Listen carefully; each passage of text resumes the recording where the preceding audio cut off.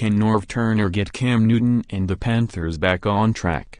The Carolina Panthers fired defensive coordinator Mike Shula on Wednesday, 3 days after their first-round playoff exit. Speculation on Shula's replacement almost immediately centered on Norv Turner, who has been out of coaching since he resigned as the Minnesota Vikings offensive coordinator midway through the 2016 season. Panthers coach Ron Rivera was Turner's defensive coordinator in San Diego from 2008 to 2010, so there's a certain sense of familiarity, and the Sporting News is reporting that the deal to hire Turner in Carolina already is done. But would Turner, 65, be a good fit for Carolina's Cam Newton-led offense? Since his MVP season in 2015, Cam Newton hasn't played like a franchise quarterback. Here's a table compiled in June 2015 by the Daily Norseman, the Vikings SB Nation blog, before Turner fell out of Vikings coach Mike Zimmer's good graces. It shows how Turner's offenses have fared depending on the pieces he has in place. Turner's most consistently productive offenses came while he was Chargers coach, specifically the years 2007 through 2011. Over most of that span in San Diego, Turner had a steady quarterback in Phillip Rivers, LaDainian Tomlinson running the ball, a big wideout in Vincent Jackson and a top tight end in Antonio Gates catching passes, and consistent offensive linemen in Chris Dielman, Nick Hardwick and Marcus McNeil.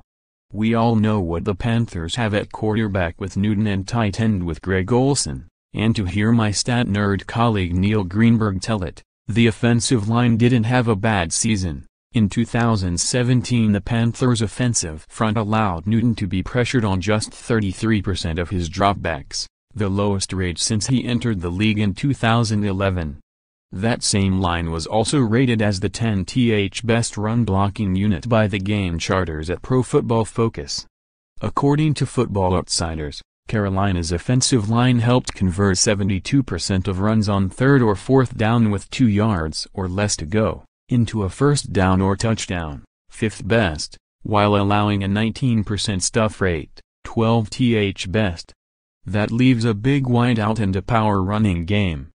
Devin Funchess has the size, he's 6'5", and stepped up admirably after the Panthers traded Kelvin Benjamin with 63 catches for 840 yards and 8 scores, but he didn't have much help from his fellow wideouts. No other Panthers wide receiver who finished the season with the team had more than 17 catches.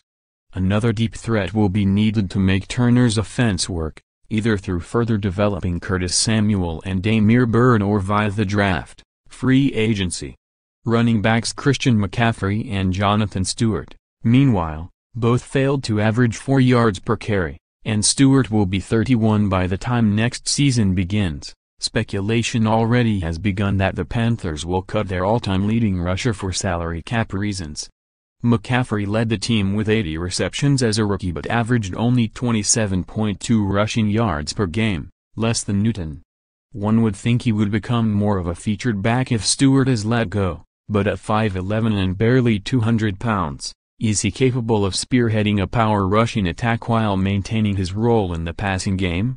Tomlinson, approximately the same height but 20 pounds heavier than McCaffrey, was able to do both in the 2 completely healthy seasons he played for Turner in San Diego, combining for 2,584 rushing yards, 112 receptions and 901 receiving yards in 2007 and 2008.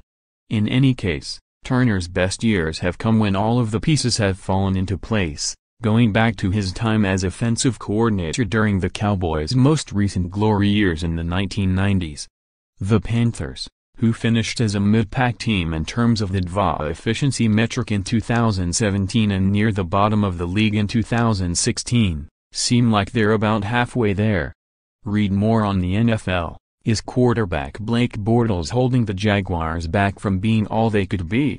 Fancy stats: Eagles are historic underdogs against Falcons but deserve more respect as NFC's #1 seed after dismal game and brutal hit. Tyrod Taylor's time in Buffalo could be over. The Panthers dared Saints quarterback Drew Brees to beat them,